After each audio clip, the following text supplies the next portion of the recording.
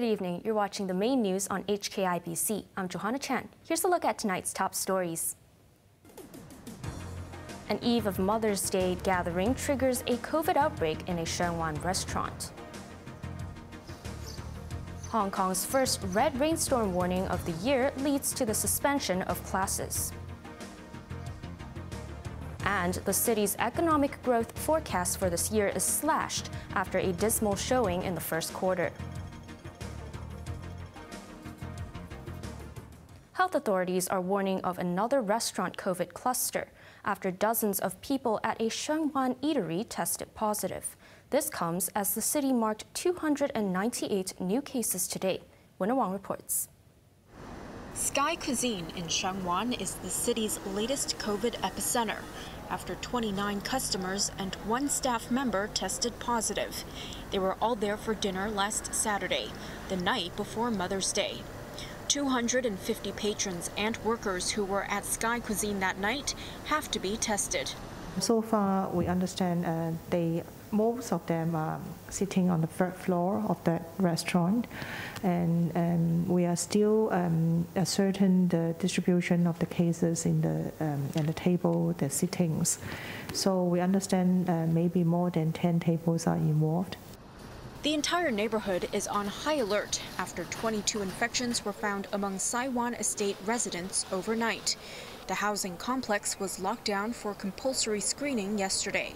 Hong Kong University's Faculty of Medicine also caused a stir when it posted on social media that students and staff should avoid dining or engaging in mask-off activities in Kennedy Town because of infection fears.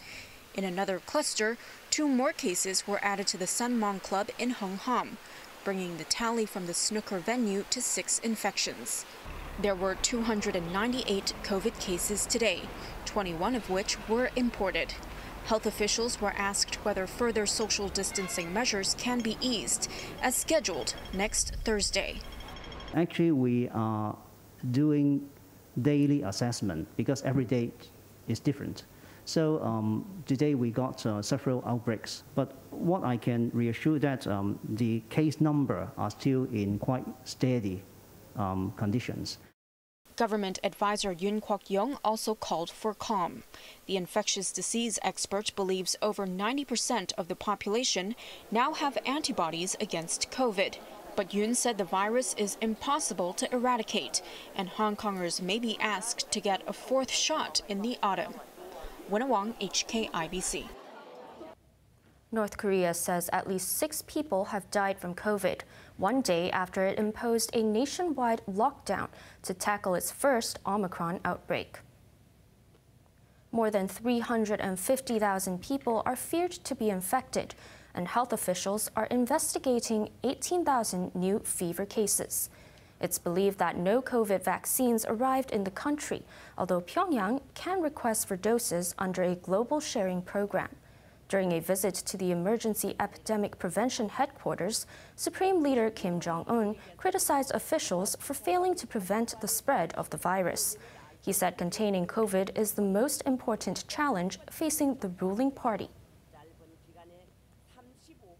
Locally, classes were suspended today as the first red rainstorm warning of the year was issued. The observatory warned hikers of potential flash floods in hilly areas, with unsettled weather expected this weekend. Maisie Mock reports. Umbrellas were essential this morning as people braved the downpour to go to work. The observatory issued the first red rainstorm warning signal of the year at 4:25 a.m. An hour later, the Education Bureau suspended all morning and whole day classes. This student missed the announcement and only learned that classes were cancelled when he arrived in school. University entrance tests went ahead, but the observatory told students sitting for Diploma of Secondary Education exam papers tomorrow to check the weather reports. Many areas recorded 50 millimeters of rain in an hour this morning, with Hong Kong Island and Sai Kung registering 17 millimeters. An active trough of low pressure remains in coastal waters. We expect that this trough low pressure will still be there for 2 more days. So over the weekend, especially on Saturday and Sunday, it will still be unstable, and there will be occasional heavy showers and thunderstorms. Zhang urged hikers and those taking part in outdoor activities to stay alert and avoid hill streams in case of flash floods. The weather is expected to improve on Monday, while the temperature is likely to drop to 19 degrees Celsius in the morning. Maisie Mock, HKIBC. Lawmakers have slammed the government over the lack of public dental care services and raised concerns over the shortage of dentists. So I am bewildered. All these years, we've been asking why that's not been covered by public healthcare services. And your answer is that you are short of dentists. Now, recently, you've been trying to introduce or admit non-locally trained doctors. I heard that dentists are not included. So can you consider legislating to bring in overseas dentists? Undersecretary for Food and Health Choi Tak-yi said Tian's request will be considered, but more time is needed for discussion. At today's panel on health services meeting, the government proposed creating an additional consultant's position under the Department of Health's dental services. But lawmakers were unenthusiastic, saying they do not see how it will help to improve dental care services. Overseas, Russia has threatened to retaliate as Finland and Sweden prepared to apply for NATO membership. The Nordic countries cited Russia's invasion of Ukraine for their move, but Moscow argued that an expanded NATO won't increase security in Europe. Sarah Wang reports. Since the collapse of the Soviet Union in the early 1990s, Finland has employed the so-called Scandinavian model in dealing with Russia. The Nordic country, which shares a 1,300-kilometer border with its nuclear-armed neighbor, has carefully shunned the Western defense alliance, NATO. But Russia's invasion of Ukraine in February prompted Helsinki to rethink its defense strategy. Finnish President Sauli Niinisto and Prime Minister Sanna Marin have vowed to apply for NATO membership within days. They believe joining the alliance can strengthen Finland's security. Their stance is heavily backed by their compatriots who fear Russian aggression. I'm sure that in the future we will one day see normal border, normal cooperation. And of course, even nowadays, our interest is to keep the border peaceful. Neighboring Sweden is set to follow suit. Moscow reacted by threatening retaliation and warned that a larger NATO will not make Europe any safer. Russian President Vladimir Putin has long begrudged NATO's eastwards expansion, which he used to partially justify the attack on Ukraine. The United States pledged to support the Nordic nations and dismissed concerns of provocations. This is President Putin who caused this. Look at the mirror. It will take months for all 30 current NATO members to agree to admit Finland and Sweden, but Europe's security framework is at the cusp of being redrawn. Sarah Wang, HKIBC.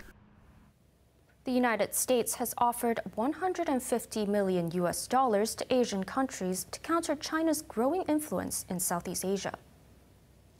This came as President Joe Biden welcomed 8 Asian leaders to the White House for a 2-day summit. The Philippines and Myanmar were missing, but it was the first time that the leaders of the other 8 countries held talks in the U.S. Capitol as a group. Washington also vowed to do more on climate, maritime, and public health issues in Southeast Asia.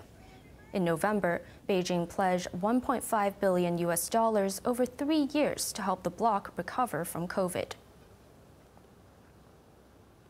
A veteran politician has been appointed Prime Minister of Sri Lanka for the 6th time in a bid to pull the country out of a political and economic quagmire. Ranil Wickremesinghe has to quell public anger over soaring inflation and unite lawmakers. Sarah Wang reports. Sri Lanka's spiraling economic crisis has mired the country in a political upheaval as violent unrest forced the resignation of the Prime Minister on Monday. But the departure of Mahinda Rajapaksa, brother of President Gotabaya Rajapaksa, did little to soothe public anger over skyrocketing prices for daily necessities. The central bank said the distressed Sri Lankan economy could collapse beyond redemption unless political stability is restored soon. The quagmire forced the president to replace his brother with Ranil Wickremesinghe, an opposition lawmaker and five-time former prime minister. The 73-year-old was sworn in at the beleaguered president's residence. We are facing a crisis. We have to get out of it. We have an economic action plan and we'll work on it. Wickremesinghe has experience in steering the island nation out of political and economic storms and negotiating with the International Monetary Fund. He now faces the challenge of healing a fractured parliament and resolving the country's worst financial crisis in decades. Sarawak, HKIBC.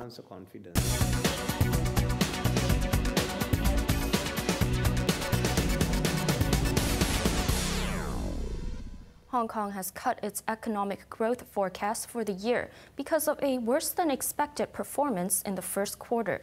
COVID was the main culprit, but external factors also played a part in a 4% contraction in the first 3 months. After 4 quarters of recovery, Hong Kong's economy contracted by 4% between January and March from a year ago. The worse-than-expected performance forced the government to lower its gross domestic product forecast for the full year. Officials now predict that growth in 2022 will range from 1 to 2%, sharply down from 2 to 3.5% as forecast in the budget in February. Private consumption declined 5.5%, while exports fell 4.5%. During the first quarter, the labor market was under severe pressure, with the unemployment rate rising to 5%. Looking ahead, the government says global demand may continue to affect Hong Kong's exports, adding that tensions in Ukraine and volatile Sino-US relations will also have an impact. But local spending is likely to rebound, thanks to the consumption voucher scheme and an improving COVID situation. We expect that if this situation can continue, probably the disruption between land transport, the disruption to land transport between Hong Kong and the mainland may ease a little bit in the coming months. So this should help give some relief to Hong Kong's export performance. Leung noted that the deterioration in the global economic outlook will continue to constrain Hong Kong's exports in the medium term. Now let's take a look at the markets. The Hang Seng Index ended the day up 518 points. To the top 10 active stocks, Tencent up $10.20, Meituan up $10.60, Alibaba up $2.20. JD.com up $7.60, Tracker Fund up 53 cents, AIA up 80 cents, and BYD Company up $11.40. To the forex trading against the Hong Kong dollar, the euro is trading at 8.15, British pound at 9.58, and Australian dollar at 5.41. Over in the UK market, the FTSE 100 is up 119 points. The U.S. Senate has confirmed Jerome Powell as chairman of the Federal Reserve for a second 4-year term. He was endorsed by a vote of 80 to 19, showing wide cross-party support. The strong backing will help Powell battle the highest U.S. inflation in 4 decades. He aims to reduce inflation with a series of interest rate increases, but warned that higher borrowing costs could threaten jobs. It was the end of the road today for a cross-harbor bus service that has been running for 30 years. Some bus enthusiasts turned up to record their last ride on New World First Bus number 301. The route, launched in the 1990s, ran between Hong Kong and Sheung Wan during the morning rush hours on weekdays. It was taken out of service just ahead of the opening of East Rail's Cross Harbor section on Sunday. On to the weather now. An amber rainstorm warning is in force. Expect more heavy rain tomorrow, with temperatures ranging from 24 to 27 degrees. The bad weather will extend through Monday as the mercury drops. Now let's take a look at the weather around the world.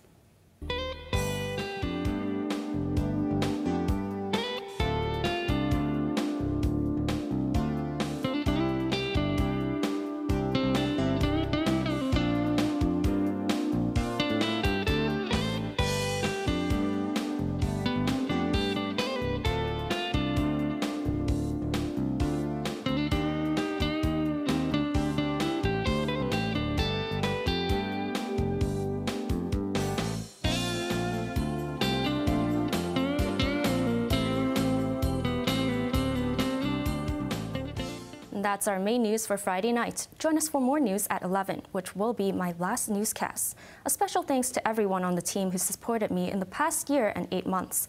To the viewers at home, thanks for watching HKIBC. Stay healthy and take care. I'm Johanna. Good evening.